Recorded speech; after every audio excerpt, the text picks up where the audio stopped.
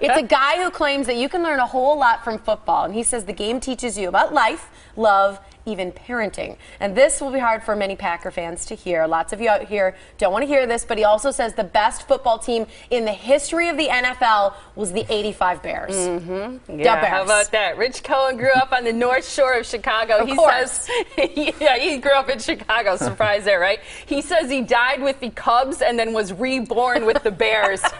He wrote this book. It is called Monsters, the 1985 Chicago Bears and the Wild Heart of Football. So excited to have you here. I'm so, thrilled. Thank you. Thank you. Did you drive up from Chicago this morning? Yes. Okay, so you actually graduated from high school the same year I did, 1986. Yes. So when we were seniors in high school, the most exciting thing in the history of the universe happened to us. Right. I always say I didn't have Paris in the 20s. I didn't have VE Day. I didn't kiss a girl in Times Square when the war ended, but I did have 1986 January. I love it. You were at the Super Bowl. Yup, I randomly got tickets and got on a plane full of drunken super fans, half of whom were arrested when we landed. Really? And I always said, I'm going to bear witness for these super fans because they couldn't go to the game. They were in jail. So me writing this book is fulfilling a promise to the drunken, arrested super fans. Okay, before we get into your book, I got to know, are you only agreeing that the Bears in '85 were the best team because you grew up in Chicago, because you were at the Super Bowl? It's a good question. Is that the only reason you truly think that, are you biased? Yes, absolutely. I'm 100% biased. Thank you. How could I not be? I mean, this book is of of a fan and being a fan and having a team. I mean, I don't think that they weren't the best offense in history, but I do think that defense for one season was the best defense in history. And they went through the playoffs without giving up a point. Yeah. Two words for that defense. Buddy Ryan. Yeah. Right? Yeah, and they had Seriously. games to go, the Bears got only 150 yards on offense. What did the Giants get? Oh, minus 16. Yeah. Okay, so I got to go through a couple pictures because one of the most fascinating stories to me from this team was Jim McMahon, not just then, but now, and also his relationship with Mike Ditka. Okay, the punky QB, your thoughts really quick on Jim McMahon. Jim McMahon was like Steve McQueen was suddenly the quarterbacking the Bears. I mean, the Bears always had boring quarterbacks. Suddenly this guy shows up. Look at him. He'd been kicked out of, that's like, you need a dress code, guys. Yeah, exactly. He'd been kicked out of BYU for violating the Mormon code. He showed up at Hallis Hall with his case of beer, and he said, all right, I'm ready to take over the team. They had him run a mile, for the press, the first round draft pick. He puked halfway through and couldn't finish. Through a mile or 1 mile? Yeah. That's not he good. rolled in at 4 in the morning, So suddenly he was... And Mike Ditka was an incredibly tough coach on quarterbacks. You look at the quarterbacks he sort of destroyed by screaming at them on the sidelines for messing up. And McMahon could win with the Bears because he would basically just give Ditka the finger, walk away, go out, change the play, and score. Ditka would kick over cooler, but the Bears would win the game. I know, it was unbelievable. The one thing that, on a sad note related to that, is that McMahon has kind of become the poster boy for head trauma now. And one of the things, if you watch the '85 Bears, and even before, Jim McMahon not only hit hard, but he liked to take hard hits. And the unfortunate thing about that is that it has lifelong consequences for people like him who really got hit in the head hard a lot. Yeah, well, importantly, he was here. He won the Super Bowl with the Packers as a Packer wearing number 9. Ditka said that he played quarterback like a linebacker. He would initiate hits. One of the most exciting things in '85 is he would run downfield and headbutt all the linemen. I mean, after scoring a touchdown, until they told me he couldn't do it anymore because he was hurting his back. So he's paying the price for it now. I mean, but it was his being sort of a daredevil that gave that team its zip.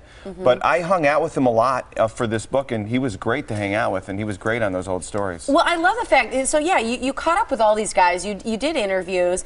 I was wondering, did they feel like they were the best when they won? Or did they sometimes feel like they were even a better team when they lost? Or how did they feel about that win-lose dichotomy, the two bipolars? Well, I mean, the big question in Chicago is why that team never repeated, you know? Ever. A lot of them think they were the best as a defensive team in '84. Yeah. But in '84, the most horrific football injury I've ever seen, McMahon, in what was called the most violent game ever played against the Raiders, lacerated his kidney. And and missed the rest of the season, and they had no quarterback. And without McMahon, they couldn't score. So the defense was great, 83, 84, 85, 86, 87, but they couldn't score. One of the things that also happened to the Bears, and there some sad notes along the way, is that when they were supposed to get their White House visit, they throw this huge ticker tape parade in Chicago, and then they're supposed to go and see Ronald Reagan was president then, and he was going to meet the fridge for the first time, but then the Challenger exploded, and I think 7 crew members died, and they never got their White House visit until President Obama, who's from Chicago, they made a call and said, hey, can we come visit, which is wonderful that eventually they got to make that trip, but it was minus a lot of famous faces from the team. Yeah, well, Walter Payton died, Dave Duerson died, Fridge didn't come, Dan Hampton didn't go. I got to go to that and hang out at that and watch that. And one of those guys told me that in the White House during the tour, McMahon had one of the Secret Service guys handcuff him. He said, so they'll think it's like old times. That is hilarious. I know I'm not letting Tiff ask any questions. I'm so sorry, but just 2 really quick things because we ran out of time. I'm sorry, Tiffy. Okay, I'll sit over here. Sorry. No, stay. Dave Duerson died of suicide. I think it was 2011. He shot himself in the chest and said, I want you to save my brain for the NFL. Again, getting back to the head injury thing. But one of the things that I think is cool about the White House visit and your interviews with these players is like Buddy Ryan, I think, was like 25 or something when the Bears won the Super Bowl. So by the time he gets to the White House, he's 50. How about these guys? Where are they now? Just really quickly looking back on to have been part of that team. Right.